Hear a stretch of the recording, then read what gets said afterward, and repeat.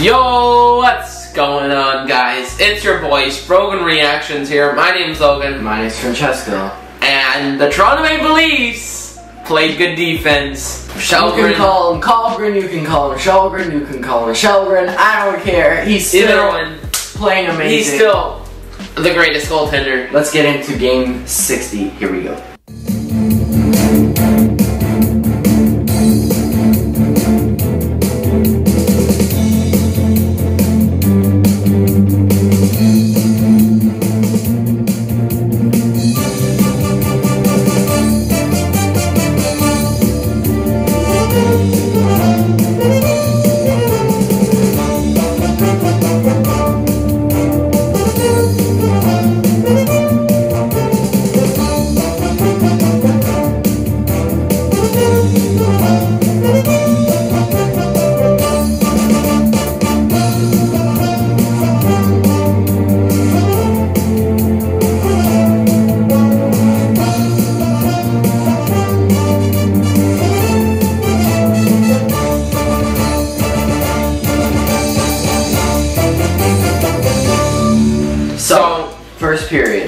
First period, the Rasmus Sandman, the Sandine himself, Rasmus Sandine, 5th goal of the year for him. Marner and Tavares picking up assists, 1-0 Toronto. Nice goal here. Early. And then, John Tavares getting in on the board here, 20th goal for him. Nylander and Källgren picking up assists, 2-0 Toronto. Second period, no goals. Third period, Ondrej Kase, 13th of the year for him. On a power play, Riley and Marner picking up assists, 3-0 Toronto. And then Ilya Mikheyev with the 11th goal of the year for him. Riley picking up assists, 4-0 Toronto, and that would be the game. Complete game. Källgren, NHL start, and NHL shutout for him. Perfect. Yeah, what a great game. And the Robertsons, as you can see here, both Toronto. Jason and Nick. Yes, playing against Robinson each brothers. other. The stats are 40 shots on goal for the Leafs, 35 for the Stars. So that's 35 saves for Källgren. 0 for 3 on the power play for the Stars, 1 for 2 for the Leafs, 6 penalty minutes for the Leafs, 4 for the Stars, 42 hits for the Stars, 31 for the Leafs, 13 blocks for the Stars, 12 for the Leafs, 10 giveaways for the Stars, 12 for the Leafs. Our record improves to 36, 17, and 5. Going to game 61, the Toronto St. Pats are in the building with the Hurricane. So the Toronto Maple Leafs go up with the St. Pat's jersey, the green jersey, because it's St. Patrick's Day yesterday, which was also the Fervent Reaction's 2nd year anniversary. Yes. Yay! Woo! And going into the first period, Ilya Mikheyev picking up a goal here, 12th of the year for him. Hall picking up the assist, 1-0 Toronto. Second period, Mitch Marner on a beautiful shot, 24th of the season. Tavares and Källgren picking up an assist. It's 2-0 Toronto. But then Ethan Bear, of course, breaking up the shutout for him. Fast and Slavin picking up assist. 2-1 Toronto, but Ondrej Kase getting a goal here. 3rd consecutive game with a goal, baby. Yes! 14th of the year for him. Nylander and Kerfoot picking up assists. 3-1 Toronto. Oh, where have we seen this before? And then Vincent Trocheck, 16th of the year for him. Svechnikov and Slavin picking up assists. 3-2 Toronto.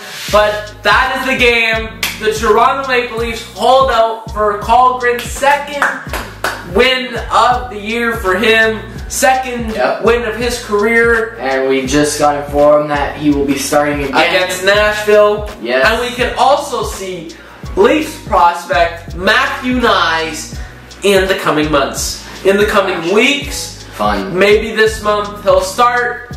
Who knows? But look out for Matthew Knies. Matthew Knies is coming to the NHL soon. The stats are 36 shots on goal for the Hurricanes over the Leafs, 21. Wow, what a difference. They did not start off good in the first period, although they did get a nice goal. 0 for 3 on the power play for the Hurricanes, 0 for 1 for the Leafs, 6 penalty minutes for the Leafs, 2 for the Hurricanes. Gotta stop taking penalties, man.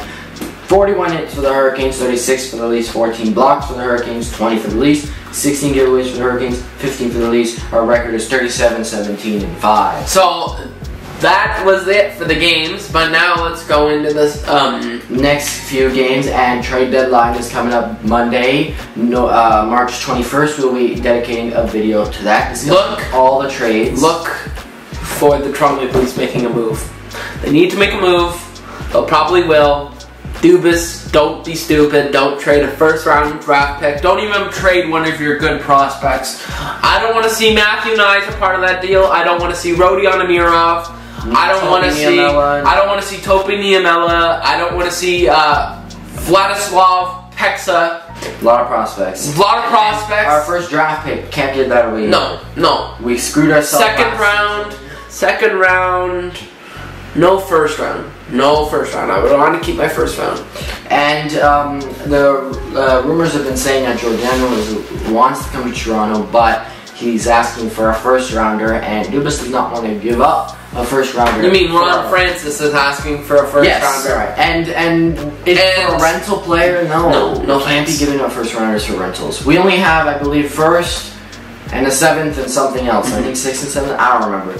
Anyways, but there's only 3 games on the schedule for next week. One against Nashville, March 19th, 7 p.m. Eastern. Which would have been in this game, but we were recording on Friday instead because of unboxings that you've probably already seen at the card up here. We would have recapped that game, but whatever. Next game after that, I believe, is Wednesday on the 23rd versus New Jersey. We're at home.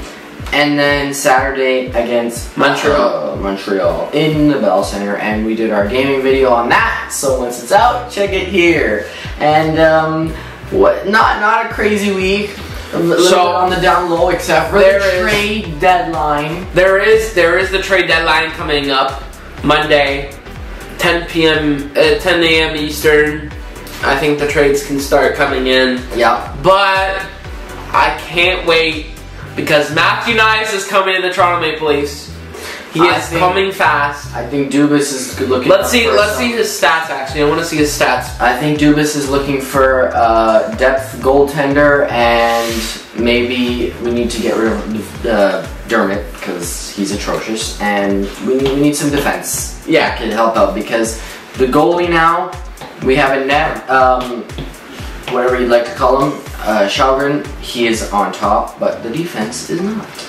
So I'm going to check out Matthew Knies' stats for right now. So he's in the University of Minnesota, and in 29 games played, he has 10 goals, 17 assists, and for 27 points, 29 penalty minutes. He's from Phoenix, Arizona. He was drafted round 2. I don't know how he went down so far to the 59th pick, where the Toronto Maple Leafs selected wisely. The reason why I think Kyle Dubas will stay here is because he's good at drafting, he's good at analytics, and I don't see him going anywhere. Now, Matthew Knies is comparable to, let's see, David Kampf, Engvall, Andre Kasha, someone like that. But he could be the next Matthews for the Toronto Maple Leafs. Oh. Kasha, Engvall, he's comparable to one of those guys, but 10 goals, 17 assists, that's pretty good. So that's it for this week. So FLR. That is it for this one. Thank you so much for watching. I really do appreciate it. Don't forget to like, comment, subscribe. Check out our gaming videos here if you haven't already. And tell all your friends that Källgren is 2-0-0. Peace.